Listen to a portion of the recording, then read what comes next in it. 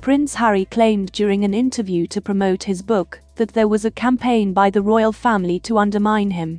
Prince Harry was slammed after his latest TV interview by commentators, who claimed he was putting salt in the company's wounds. The Duke of Sussex appeared on The Late Show with Stephen Colbert in the US to promote his new ghostwriting book Spare, which was released in the UK yesterday. Of the royal family to undermine the book, Prince Harry replied, "Of course." Prince Harry went on to describe the perceived campaign against him as principally by the British press. Harry replied, "Again, of course. That's the other side of the story, right? After 38 years they have told their story and this is the other side of the story." The Duke continued, "And there's a lot of things here that might make people uncomfortable and scared."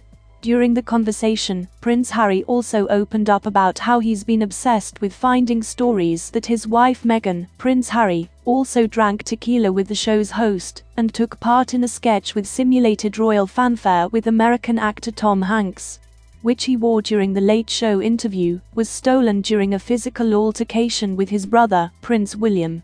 In its official description, the book is described as a landmark publication, and full of insight, revelation, self-examination and hard-won wisdom about the undying power of love over pain. Buckingham Palace has yet to officially comment on the claims in the Duke's new book.